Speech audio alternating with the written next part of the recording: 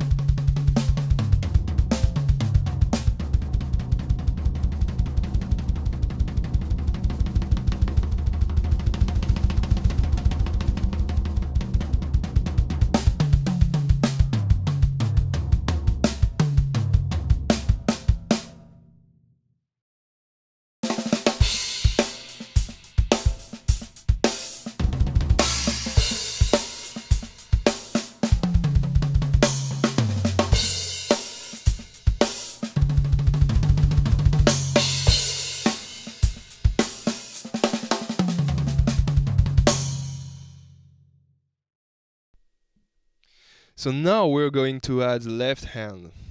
That means you can also have right hand, right foot, left hand, right foot again, okay? So basically what happens here is that you alternate between right hand and left hand, okay? Check it out.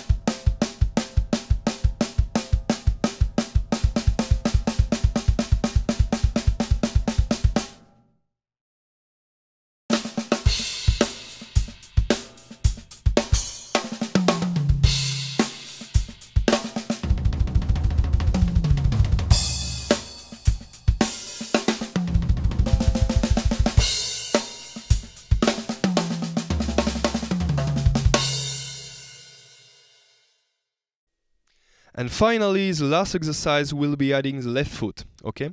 So there are many ways of playing it, but personally I picked up this one. Right hand, left foot, left hand, right foot, okay? So this is kind of balanced, as you can see.